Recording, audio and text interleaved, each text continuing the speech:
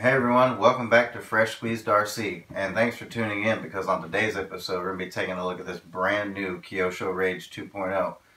And I just want to say I'm extremely excited and honored that Kyosho decided to send me one of these to review and show all you guys, and I get to be one of the very first people to get my hands on one of these. So without further ado, let's get into this box.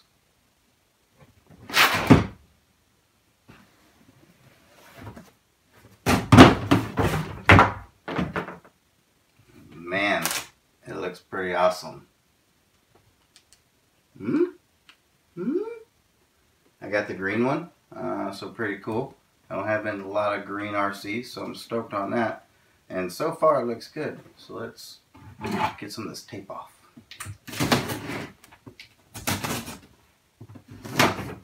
Alright, before we get carried away, let's talk about this. So, in this bag, you get your toolkit and some stickers. And I will say this, it comes with a really cool wrench. It's got almost every size imaginable on it. And of course Allen wrenches and some extra shock parts and stickers, because everyone loves stickers. Also, owner's manual and a bind plug. They say you should read the owner's manual before you operate this. So you should.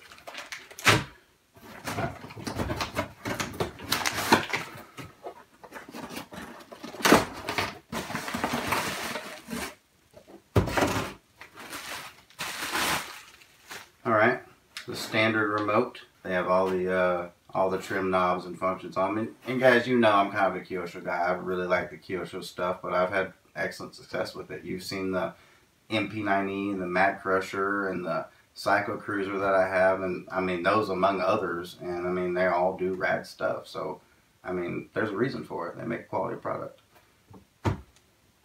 Alright, are you ready for the awesome? That's cardboard. Ooh, but wait.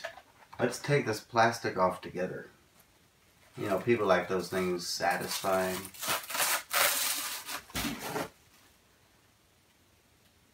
Probably more satisfying for you because I didn't actually get to see it.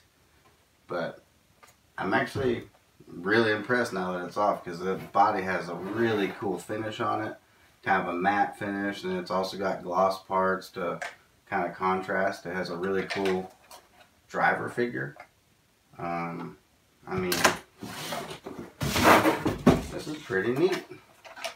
Pretty cool car. Kind of like a futuristic. It's kind of cool. It's kind of a mashup between, you know, scale features and kind of like a, you know, a fantasy car or some, you know, your normal truggy or something that you'd see.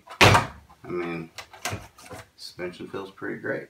Fast forward to taking the body off a couple of days later. I have actually already used this car and it's holding up extremely well. So this truck is based on the Phaser chassis. This is kind of the redesigned version, and I mean I can tell you, I can see, you know, where some of the revisions are. You know, there's some different webbing and strengthening here. I mean the shock towers are extremely beefy and have been, you know, extremely durable thus far. It does come with a 14 turn brushed motor. It has a 60 amp ESC. It's waterproof. Also the servo is waterproof.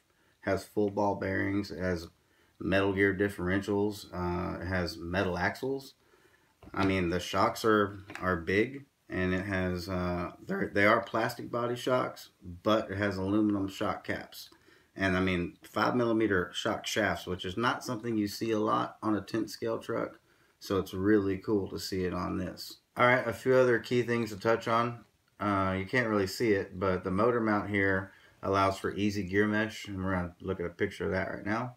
It also comes equipped with a Dean's plug. The wheels are, you know, they're like a 2.2 size wheel and tire. And they actually seem to work really good. Now, at some point I will hit this with some more power, so we'll see what happens then. Alright, so I mean honestly it's got, you know, that's about it. It does have all hex hardware, and it has a slipper clutch. I mean all the great things you would expect to see.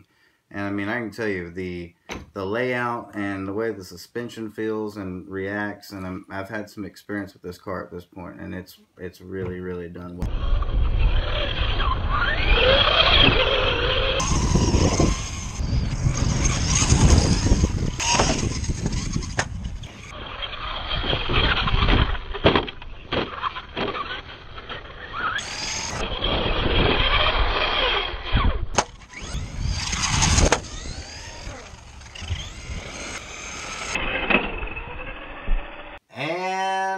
have to leave y'all hanging for a couple days. I've still got a bunch of video to edit, but as you can see, this thing is rad, and I've experienced no failures.